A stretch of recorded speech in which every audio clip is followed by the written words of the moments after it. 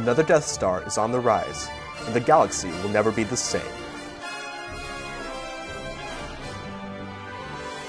Hello Star Wars fans, The Force Awakens draws closer and closer, and I have new details on the First Order's secretive new superweapon.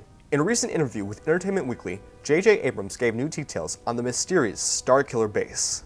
The Starkiller Base is the command center of the First Order. When asked whether the Starkiller Base is a new Death Star, J.J. Abrams said, "It is very much, and it's acknowledged as such in the movie.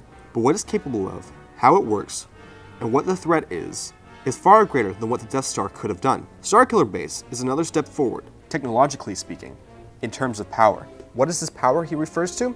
Well, the power to destroy an entire star system. No longer is the ability to destroy an entire planet enough, but an entire galaxy wiped from existence. This is the greatest evil the Star Wars universe will have ever seen. Evil's a little bit like a drug, Abrams says. It takes more and more of it to have the same effect. And I think the First Order is a really deadly drug. Where the first and second Death Stars were battle stations the size of the moon, the Starkiller Base is an entire planet with the sole purpose of destruction. If the Death Star was the size of the moon, imagine an entire planet with even greater power.